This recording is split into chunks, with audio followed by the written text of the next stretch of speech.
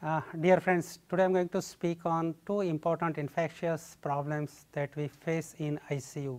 One is on HIV infection and then little bit on tuberculosis in ICU I will be covering.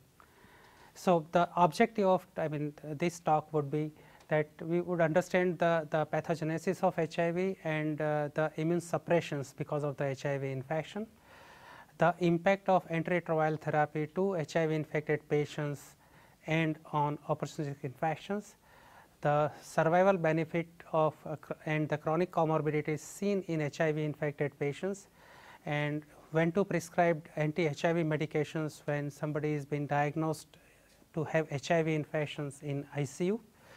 I will be also touch upon drug-drug interactions, because I feel that the drug-drug interactions are very important aspect of the critical care medicines, and many of us we are missing the important concerns with drug-drug interactions.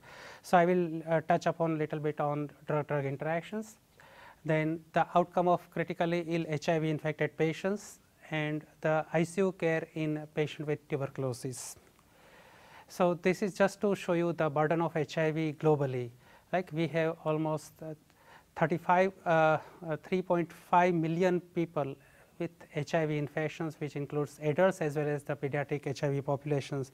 And if you look at the slides from WHO, the African countries and the India, these are the two the geographic region where the HIV is much concentrated.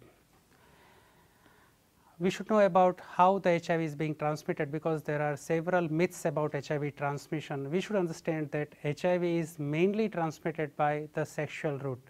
This could be either heterosexual or this could be either homosexual. So, this is predominant mode of HIV transmission.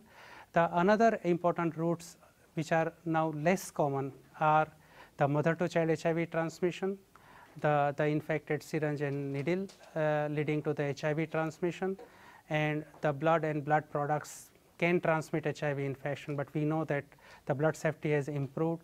The needles and the syringes, they are being used disposable. The only scenario where you may get HIV infection through infected needles and syringe would be the IV drug abusers, where they are sharing the same needle and same syringes and injecting into their venous system, and they are transmitting not only HIV, but the other the blood-borne infections like hepatitis B and hepatitis C.